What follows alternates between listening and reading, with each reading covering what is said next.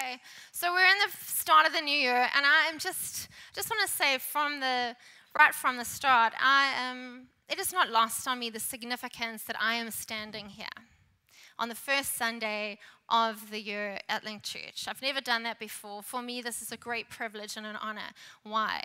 Because I believe our words create worlds. And so the words God has given me today, I believe, will shape a world in us for this new year. And so there is a great privilege and a great joy that I get to bring something that I believe will shape something for our community this year. And so my prayer is that your hearts would be open, that you would be ready and willing to receive what I believe is a fresh, challenging, and exciting word for us as a community this year. Amen?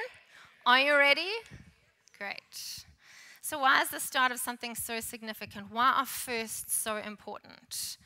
In the Bible, firsts are emphasized because they establish a precedent or a pattern that's carried through the rest of the story.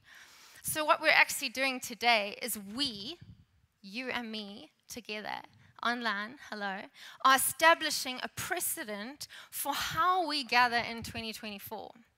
We're setting in motion a pattern. This is not just any given Sunday.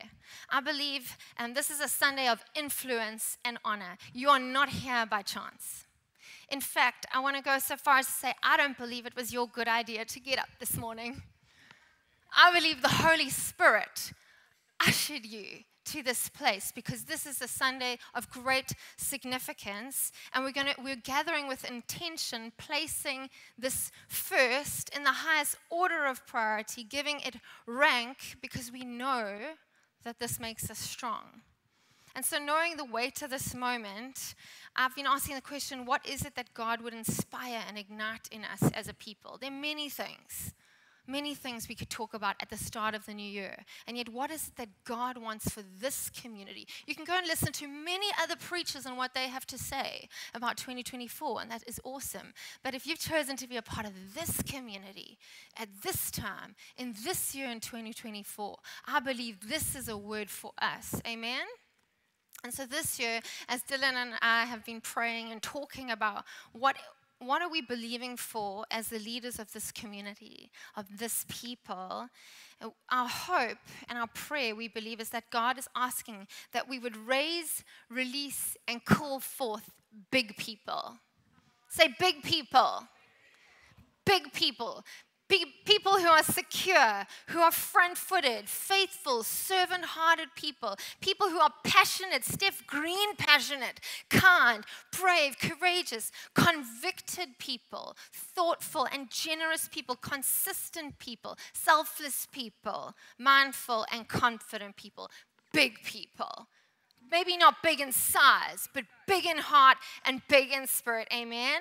And for some of you, I know you're hearing that and you're like, okay, well, who are these big people and how do I become such a person? What are they? What is a big person? I believe big people are kingdom people. And kingdom people, they choose, it is our choice, to live in God's family by His system and His economy. Amen? Can I say that again? I like that. Do that. That's awesome. Great. Big people are kingdom people, and kingdom people live in God's family. They choose it to live within God's family by His system and His economy. And so today I'm going to be talking about what it means to live in God's family. I'm going to be talking about sonship, what it means to carry a spirit of sonship. And then we're going to be talking about what it means to live by God's system, a system that is not the same as the system of the world, a system of surrender. And we're going to be talking about what it means to live by God's community, economy, an economy of sowing. Amen? Right. So if you're with me, let's go to our first idea. Big people get sonship. Now, this is a very talked about, perhaps misunderstood concept within Scripture, but I want to help us by simplifying it today to show you that it is available for all of us. It is not some far-off concept for theologians. Amen? The Bible is for ordinary, everyday people who would pick it up, read it, and take hold of the promises in Jesus' name. Amen. Big people get sonship. They live with a deep knowing and understanding of who they are and who they belong to. I'm going to read a few scriptures today throughout this message. I want to encourage you. They are going to be on social media in stories. If you're not on social media, you can subscribe to our email. There are many opportunities to obtain such scriptures, or you can take notes right now.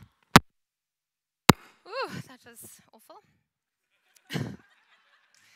It's so good to know that we're all just figuring life out, right? Okay?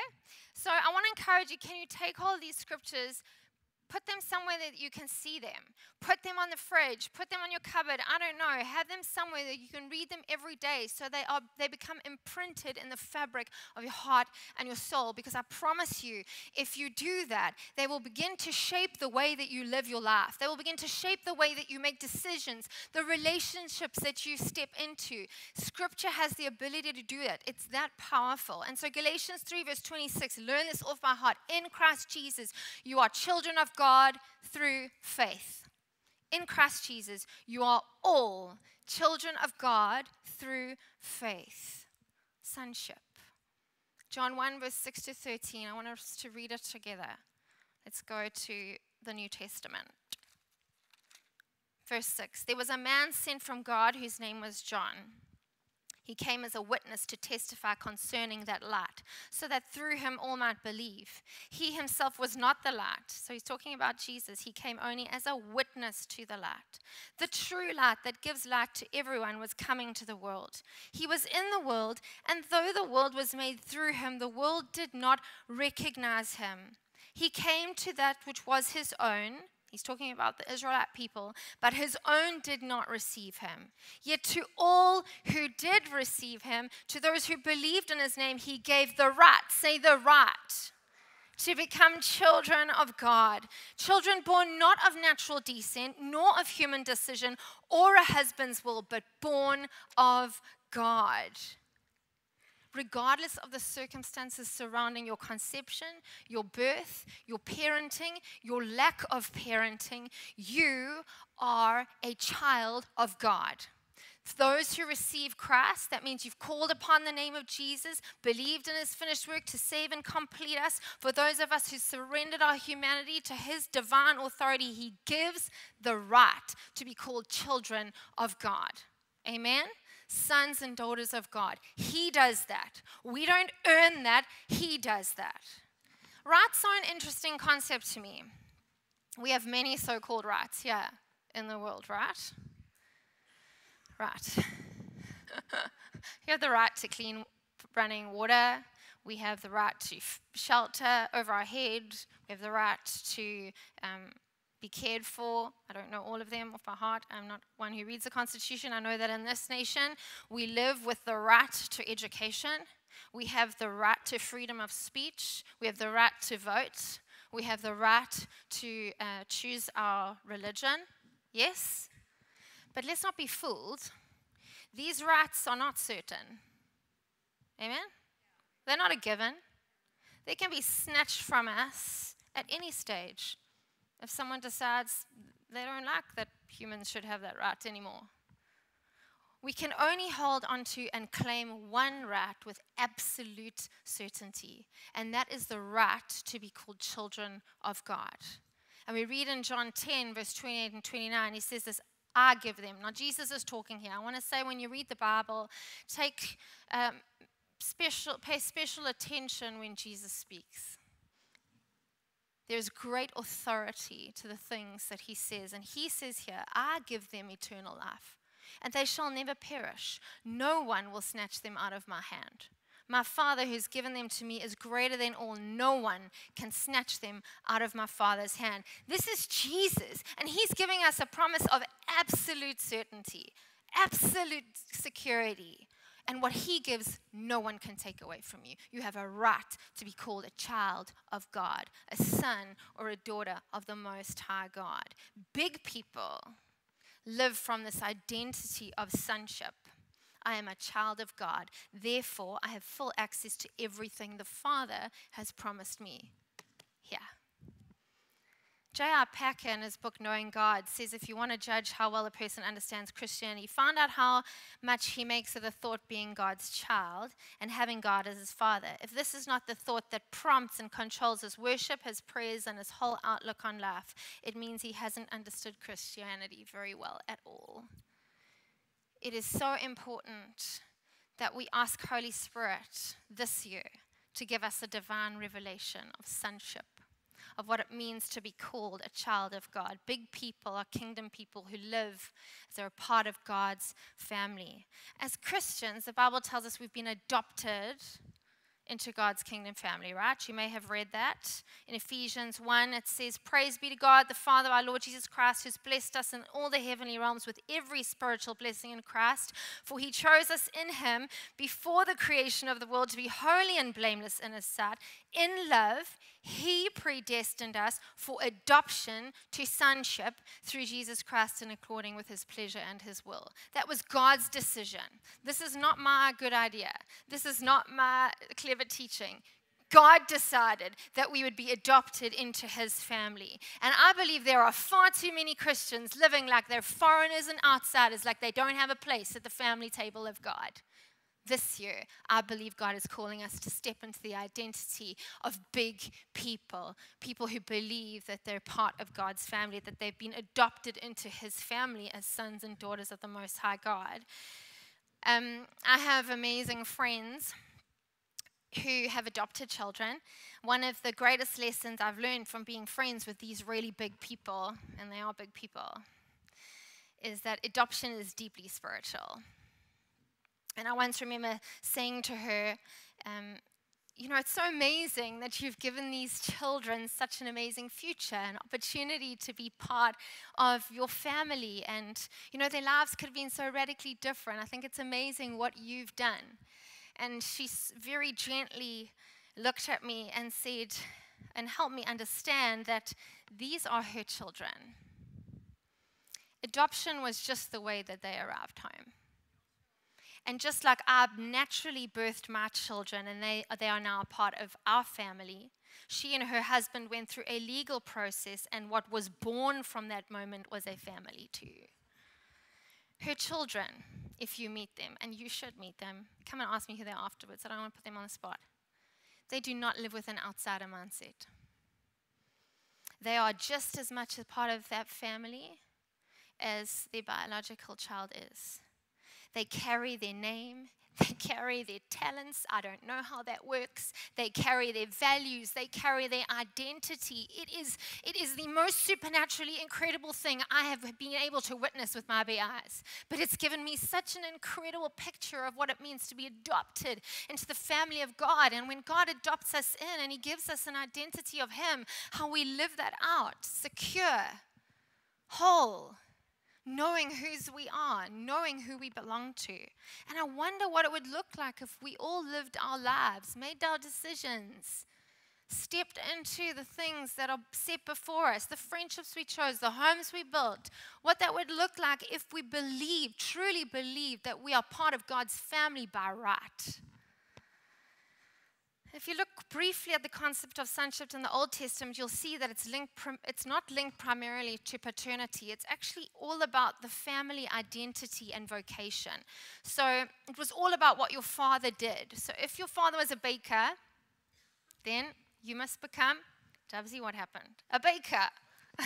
Baker's son. If your father is a farmer, then you would become a father, and so on. Yes, you get it? So your identity, your name, your vocation, and your inheritance were all wrapped up in the Father. And I wonder what it would look like, how we would live, the boldness and courage we would perhaps move from if we knew with certainty that our identity, our value, our vocation, our inheritance was all wrapped up in the Father. Would you take more risks? I would. Would you refocus certain relationships or perhaps, partnerships because you think that you need him? You think that you need them, but actually, everything's wrapped up on him. Jesus came he had one overarching purpose on the planet, And that was to reveal the word Father to the people. For years, they had known God as many things. They knew him as Almighty. They knew him as the shadow. They knew him as the creator. But they did not know him as Father. And he came to reveal to them the Father so that they could rise above the smallness of what they were a part of and become big people. And I love that Jesus teaches us that we can be great students of his life. We can be brilliant followers of his ways. We can even be expert disciples. But at the heart of it, if we miss the fact that we are children of God, that we carry a spirit of sonship, that we are adopted into his family, then we miss out on the primary purpose of what Jesus came to do here, to restore us to the Father. Amen? So big people get sonship. Big people live by God's system. So we all live in the world, right? Some of us, not. Some of us are living in some outer aura of space, and I'm just going to bring us all down for a minute. All of us live in the world, physically, yes. The world, even if we don't choose it, has systems that govern and dictate how we get by. As humans on earth, we quickly learn these world systems. We learn how to get what we want. We learn how to get ahead. We learn how to achieve. We learn how to be influential. We're told we can have it all, so we hustle. We're told we can do it all, so we juggle. That failure isn't an option, that weakness is not for us. And so we subscribe to that because it's a system of the world. Even from young, clever, we learn the strategies that help us to get our own way. It's a system of the world. But the kingdom of God operates differently to this world. And it's most often very difficult to understand. Doesn't make sense half the time. And it can seem wildly unfair. Big people live knowing that there's room enough for all of us to come alive in the kingdom of God. Amen? We are not primary schoolers going after the sportsman, sportswoman of the year, academic of the year, one and only prize. We've moved past that. We realize that there is room enough. The kingdom of God is spacious. All of us can step into our God calling and anointing in Jesus' name. There is room for everyone to thrive. I am not waiting for someone else to figure that out for me anymore. I'm also not going to keep putting off realizing my full God potential because I'm paralyzed by comparison. I would love you to join me. Thank you. You're awesome. We must talk. The best thing I have done, honestly, and this is just a vulnerable, throwaway for you to take home and think about. The best thing I've done in this transition from 2023 into 2024 was to take an extended break of social media. I had no idea at all how much this space was really stealing my joy because of comparison and jealousy. And I would never have said I'm a jealous person. I'm like, whatever, I love everybody. We must all thrive, we must all be happy. But I had no idea how spending so much time looking at all the things and all the people was governing my thought life. And here's the thing. Social media is not evil. It's not. It's just not real. It works on a system created by the world where we work for approval and our acceptance.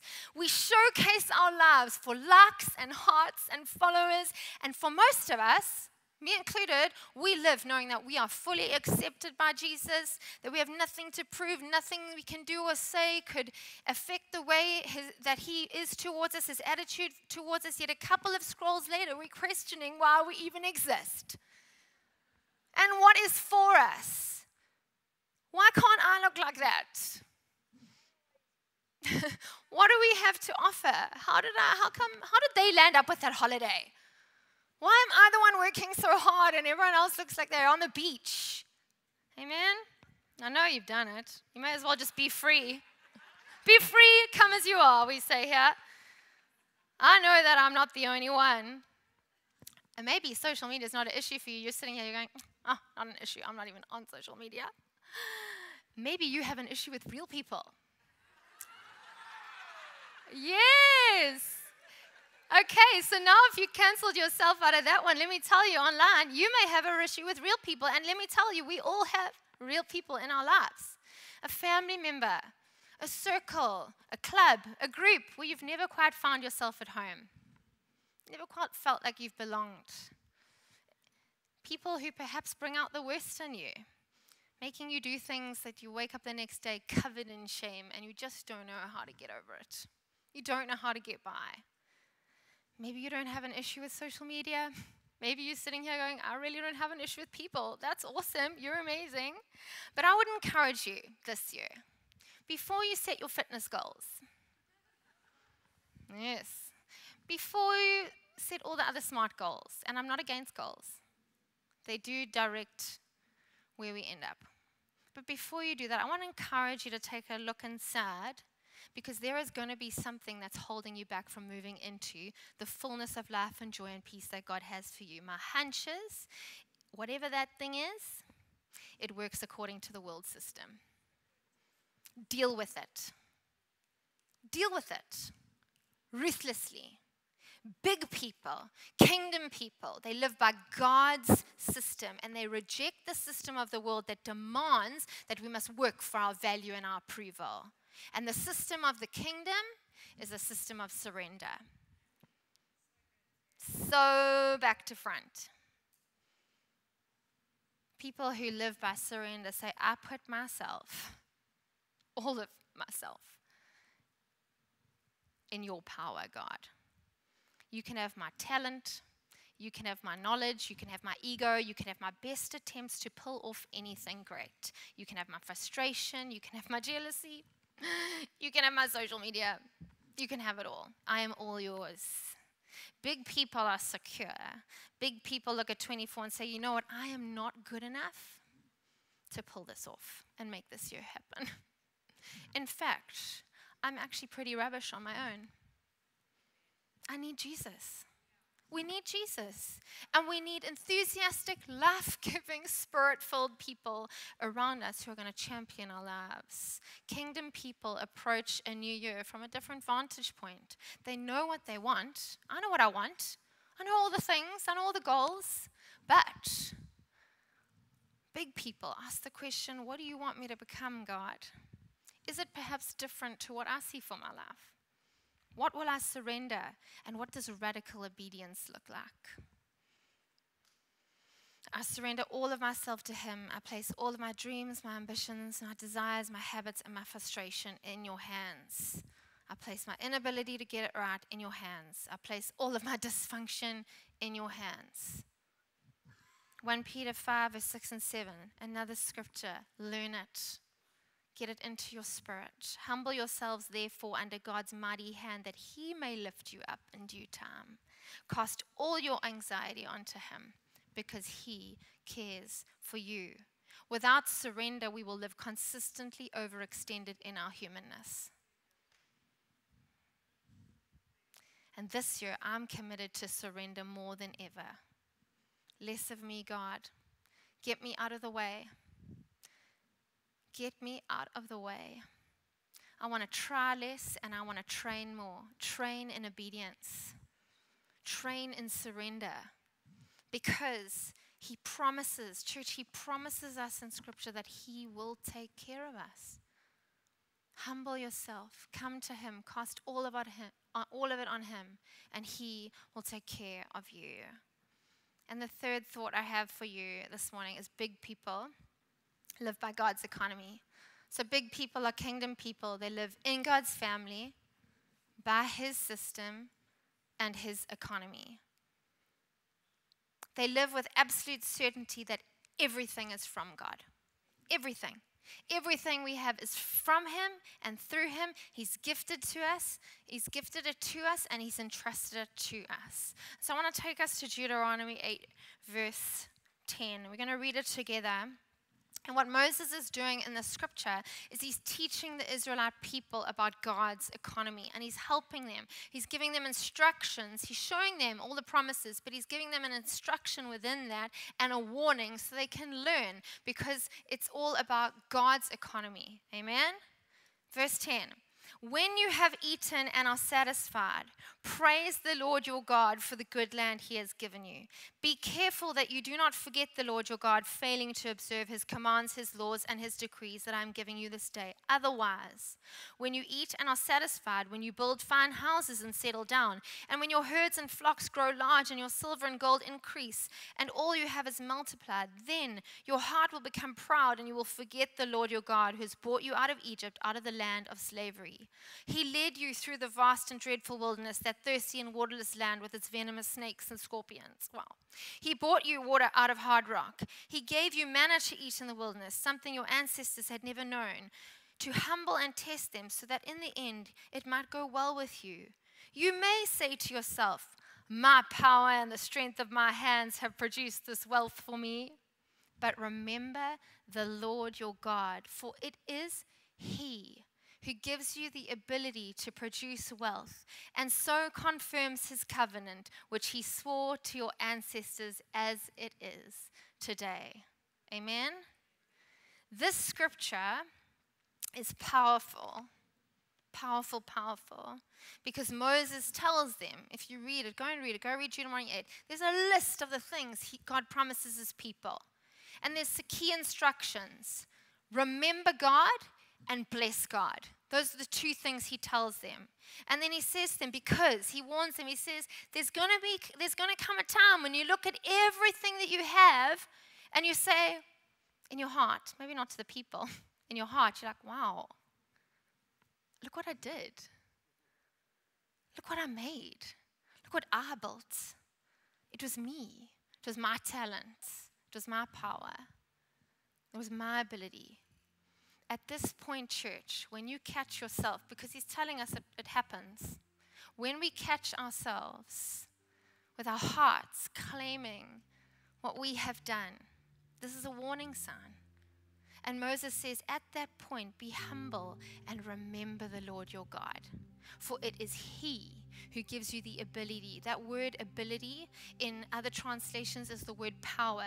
It's the word ruach, and it's vigor, it's strength, it's capacity, it's substance, it's means. It's God who gives you the capacity, the means, the substance, the vigor, the strength to produce wealth. It is he who establishes the covenant. Notice, it is he, it is he, it is he, it is he. It all starts with God. It's all about him. It's all from him. And he reminds them that it is God who makes the way. It's God who has given you what you needed to get where you are today.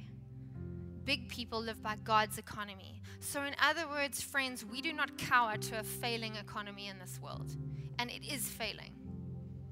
We do not lose sleep when the interest rates rise and continue to rise and the fuel prices increase, which affect everything else. We don't lose sleep because we're big people. And Psalm 4 verse 8 tells us that in peace I lie down and sleep because you alone will keep me safe. We can put our heads down and rest knowing that he will take care of it because we don't live by the economy of this world. Big people know that God is going to supernaturally move outside of our human manufacturing. He will give us the opportunities, the open doors, the talents, the breakthroughs, the gifting that bring the wealth, that bring provision, that bring prosperity. Those are part of God's promises within Scripture. Amen? There's a kingdom economy and it's got nothing to do with buying and selling. I buy, I get. I pay, I get. If I do that, he must do this. If people see this, then I'll get that. I did this, I deserve that. We do not have to play a bargaining game with God. You know why? Because Jesus already did that. In Gethsemane, he got down on his knees and he begged God for another way. Begged him, take this from me. There must be another way. Surely if I do that, something else can happen. The Father remained silent. You know the story. And what did Jesus do? He made a trade to pay the highest price so we can live in the fullness of his freedom, provision, protection, healing, and wholeness in Jesus' name. Big people live by an economy of sowing and reaping. They sow seeds because they know it has nothing to do with them. They sow because they know who the source is. We're not the source. We're the conduit. And big people have a heart to sow because they believe in generational impact. Big people sow because they're connected to the heart of the Father. And seeds take a long time to grow. I planted sunflower seeds in like July. Honestly, I am yet to see a plant. I think one. I think I planted literally 10,000 seeds, and literally not one. We need to talk about it. And I've waited and waited, and I know, friends, I know that waiting is hard. And the waiting, actually, it's the waiting that can trip us up. There are so many lessons to be learned along the way, but farmers will tell you, really good ones, that waiting is sacred. Much can be tended, nurtured, and attended to in the wait. And big people sow despite the delay. They sow without the full picture. And they bless God by living big, generous lives. I want to tell you a little story. So this holiday, please don't go and talk to my children about the stories I tell them. I do ask their permission, but it can be overwhelming for a child to be asked 800 times how they feel about X. Thank you. So, one of my children, whose name should not be mentioned, actually I'm going to tell you, it was Joel. He's little, so it's okay.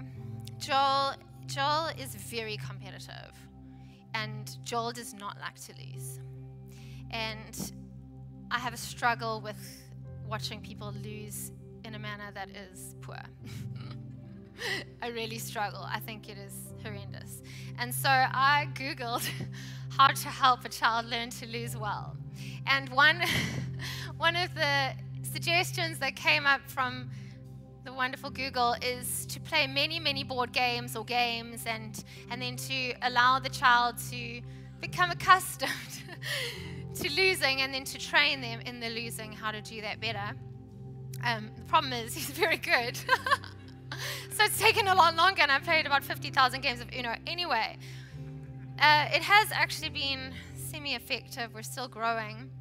But one of these days, I was playing Uno with Joel, and he was playing with one of his cousins. And you know, as a parent, as a mother particularly, you just know when something's going to go pear-shaped. You can see it. Like, you know when the milkshake's going to spill. Watch the milk. Oh, okay, the milkshake's gone. And anyway, I watched this game going on with a cousin, and I thought, this is not going to end well for Joel. It's going to be a bad night. So I should intervene. Anyway, I watched it going on, and it got bad. He does this like, and the tears and the whole posture changes, and I'm like, oh, okay, come on. Anyway, at this point, I don't know what made me do this, but I picked him up in the middle of the game. I put him on my lap, and I whispered into his ear, and I said, Joel, I am on your team. I am here to help you win. You may not win this game, but you are going to win something in your heart. I'm not going to force you to stop crying because I know this is really hard for you. You can cry all you want, but we're going to finish this game because I am not going to let you quit because I know something that you don't know. You were born for big things. You're going to be a big person, and I am going to help you become that. Sometimes you're going to lose, and that's okay. But in the end, you always win. And I said to him, every time you don't give up, you win. Every time you congratulate someone who wins the game, you win. Every time you do this, even though you're so mad, you want to throw the cards across the room, you win. When you don't throw the cards across the room, you win. So lift up your head. And when you can't, I'm going to lift it up for you. Play another card, boy. I'm right here. And you know what? He did lose. And he did cry, and I took him and I tucked him into bed because sometimes there's just no consoling a man who's lost. In Jesus' name, there are just some battles that we will not have victory to here on earth, all the answers, but we We love them. We love you guys. I love men. They're fascinating. Anyway. Anyway, it was probably a morning or so later, and I was sitting having a coffee outside, and I was thinking through this moment because I think my family watched me do this thing with Joel, and they thought, whoa, this woman, crazy. And I was thinking about this moment, and I felt God's smile, like a physical, beautiful, big smile over my life. There are not many moments as a parent where I have felt like I've done a good job. Honestly, most times I feel like I'm just winging it, and my children are remarkable. It is by the grace of God. I don't know how, but anyway, I felt God's pleasure, and I felt in my spirit, good job, Tess. You just showed him the essence of who I am. I am with you in every moment, every battle. I am on your team. I am here to help you win. You may not win every battle, but you have already won the war in me. I'm here to set you up for victory every time. Can you stand? I'm going to speak something over you as we continue to worship and as we trust God to grow us and raise us and release us to become big people who can sit in the game and continue to play when the chips are down, because we know that he is fighting for us on our side, that he has gone before. So I want to say to you, church, keep going. In 2024, stand up a little taller, stand up straighter, lift your head held high, knowing that you are a part of God's family, that you can subscribe to a system that is not the way of the world, that there is an economy of God that you can live by, that you can put your head down and sleep, knowing that he has done it all. So keep going. Play another card. Keep showing up. Come to church. Be a part of God's family, even when you don't feel like it, even when the sun is shining and the beach looks better, even when it's raining and you don't want to get out of bed, even because the night before looked a little shady and you don't feel like you can show up in church. You want to come with your head down low. I want to encourage you to come anyway. Keep coming. Keep pressing in. You're my child, says God. You're my son. You're my daughter, and that is your right. No behavior, no person, no habit, nothing can keep you from me. It is your right, and I have given it to you in Jesus' name. So take hold of that. Surrender your ego. Surrender it. Surrender your pride. Surrender yourself. Surrender your way. Surrender it all to him. You do not need to prove yourself to anyone. No one here is sitting in this church or in heaven going, like, tick, tick, tick, follow, like, tick, tick. No one. You are valuable and approved of in Christ Jesus before you opened your eyes in the morning, before the fabric and fiber of the world was established. You were the apple of God's eye. Surrender yourself to that system. Keep sowing. Church, keep sowing. Don't dam up.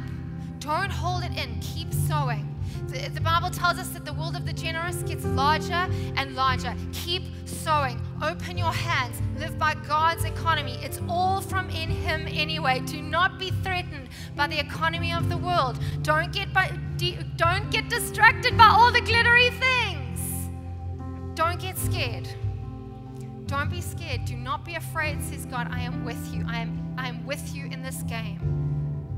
Stop focusing on what everyone else has around you and focus on me. Build a life that has generational impact. You are big people. The title of my message this morning is You Were Born for Big.